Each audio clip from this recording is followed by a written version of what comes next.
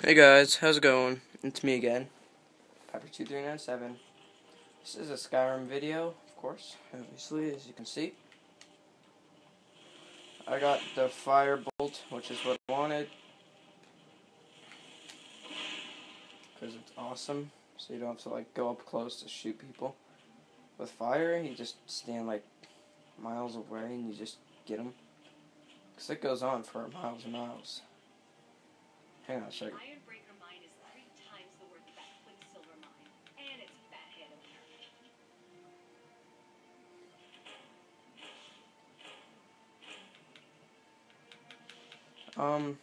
If you haven't seen my last video, go check it out. It's my, video of me, showing you guys how to level up on smithing. So, this is Dawnstar. You gotta go to Dawnstar. You walk all the way down to where there's the smelter. Then you walk over here, and you'll see these 3 rocks.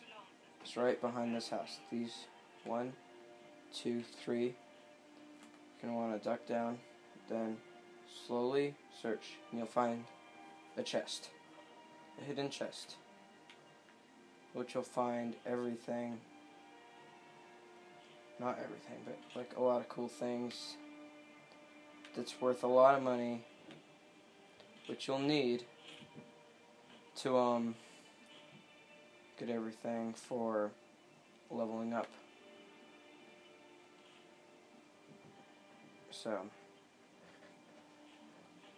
yeah. Then to reset it all, you're gonna want to go outside of Dawnstar. You'll see this campsite where there's cats, and you go to them, wait 20 or 48 hours, and then go back here and it'll be ours. Oh yeah, and then you ask the cat sitting down in the tent, ask it what's for sale, sell whatever you want to it, and then come back and it'll be reset.